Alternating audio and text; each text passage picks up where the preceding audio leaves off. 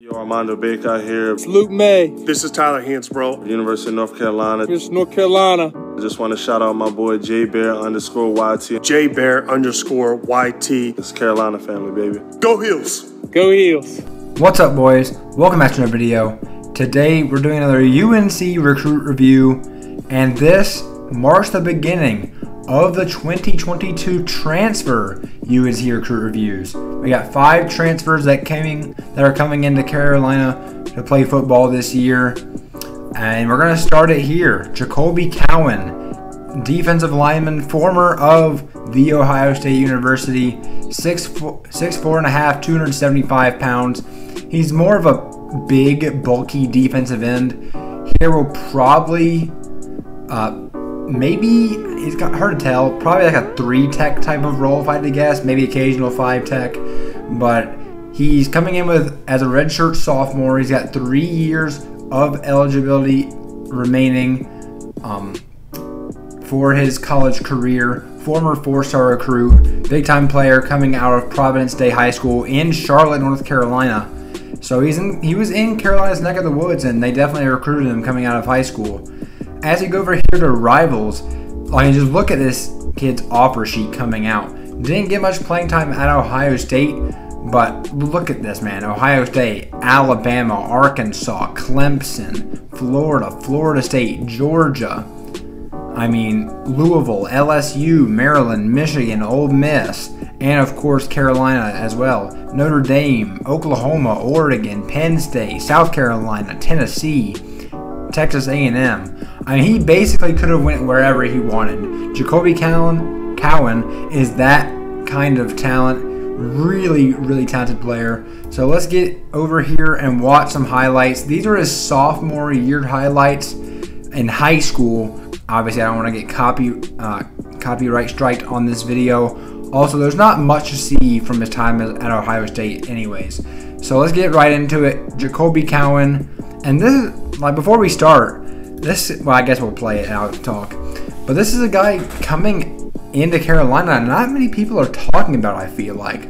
It's a deep defensive line room, so who knows how much he's going to play year one, but I'm looking forward to what Jacolbe Cowan can do in the future as a Tar Heel, as he makes a good play off the edge there.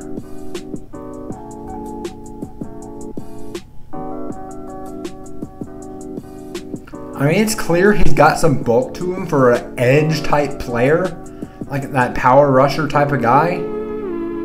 But he looks like he's got some speed as well.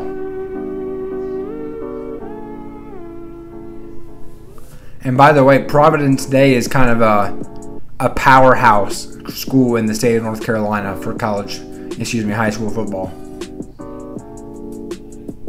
There he is on the edge again. So he's going up against good competition in 4A, which is the highest level of football you can play in the state. I believe they're 4A still. Sheds a couple blocks, brings down the running back standing up. His tackling so far, what I've seen, just as a sophomore, he's not even having to lay out for these guys. He's just throwing them. I haven't seen a single time where he laid out for a tackle yet. Every time he's just manhandling them. Obviously, that's not going to work at the college level in most cases. But there's a screenplay. There he is, making a diving tackle.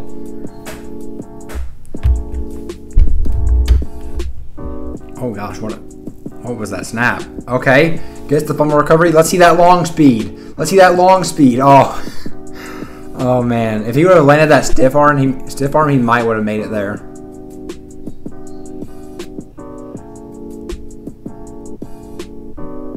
Here he is again, unblocked, straight to the running back. No chance there for the opposition. Excuse me, goodness.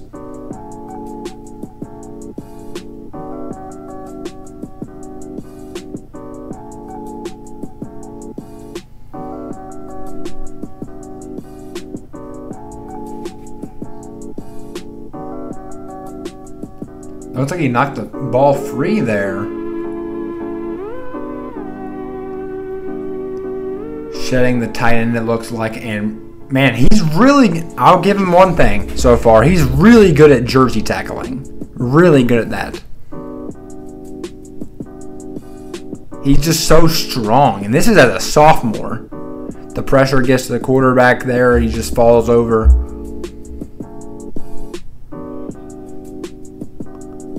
My gosh, he's just trucking these kids. I mean, that running back is really scrawny, but I mean, he's just pile driving them like it's no problem.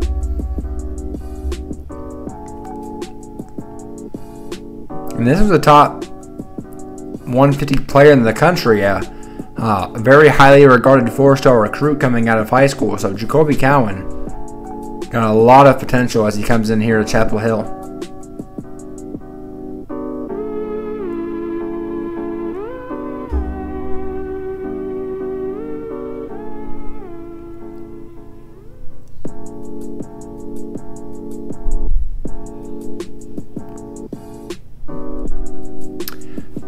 I need to start thinking of a comparison here because the way he moves, in my opinion, seems more that of maybe a 3-4 defensive end.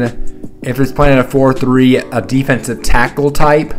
Definitely a bigger defensive lineman than you'd expect for the edge position. So, kind of with that in mind, I kind of want to say a guy like Myles Murphy because he is versatile along the line of scrimmage, but you can tell for the most part he's probably going to be belonging on the interior of the line.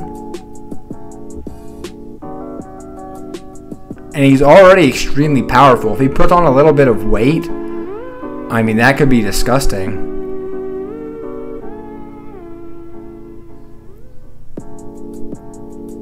Here he's standing up at the edge a little bit there.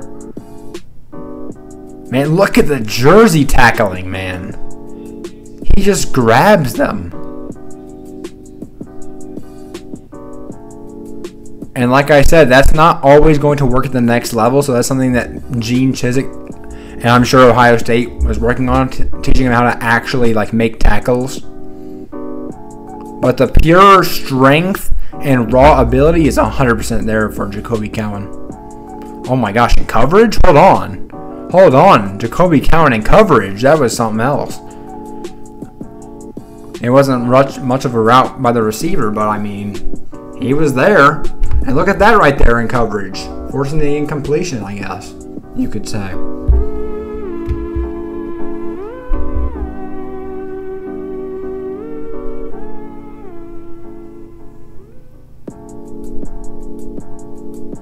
Plows through two offensive linemen and the running back and gets the pressure on the QB there.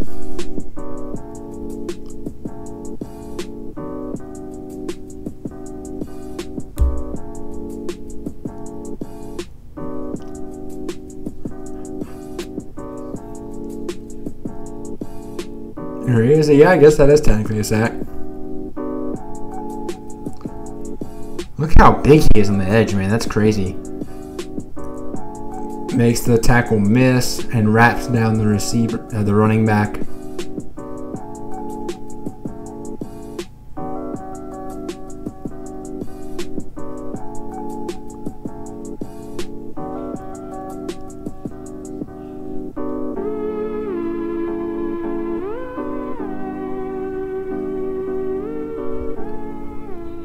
Sheds a block, grabs the elusive quarterback and grabs him by the jersey and doesn't let him go any further.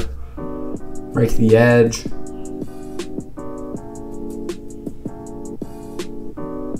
Pushes back the tackle.